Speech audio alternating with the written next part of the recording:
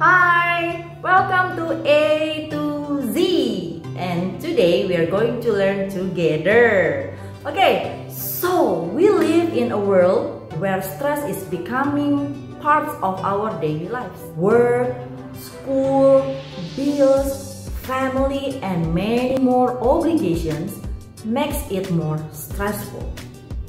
We tend to look at things in a negative outlook when under stress. And that is why it is helpful to deal with stress with a more positive attitude. And today, in A to Z, we are going to start the topic with an A.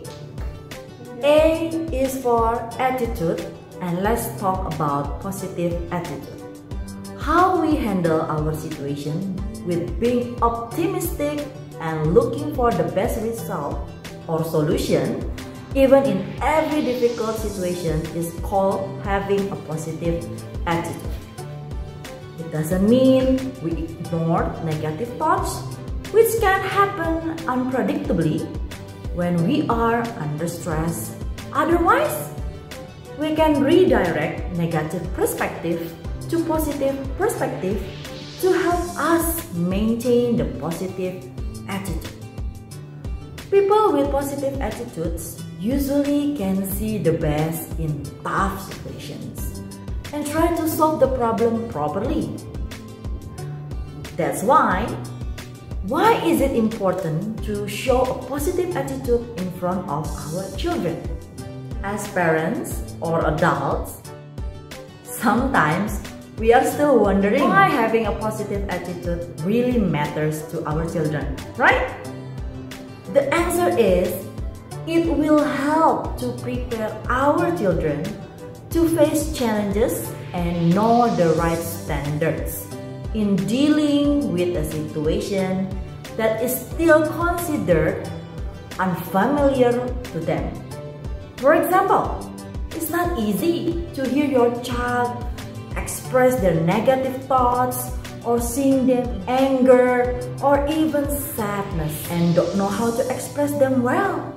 Usually, children will show it in emotions, which can be crying or even screaming or rolling on the floor. Therefore, we must try to teach positive attitude towards children so that they can learn to have a good, healthy habit. Since children learn by watching, they are a great copycat.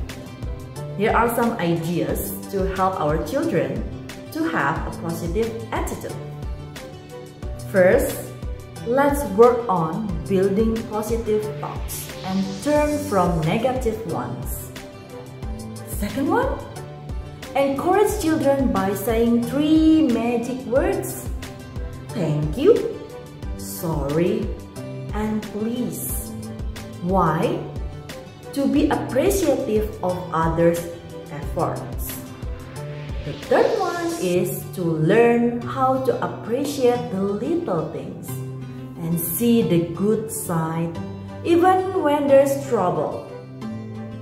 And the fourth one, let's do some art and craft together to build their creativity and express their imagination and feelings. You can try that at home. The fifth one, laugh a lot with your children and don't forget to give them warm hugs. It helps, really. That's the few steps. So, have you tried having a positive attitude at home? Let's start with us, adults, and set a good habit for our kids. So that's all for today. Thank you and catch you all later on our next A to Z.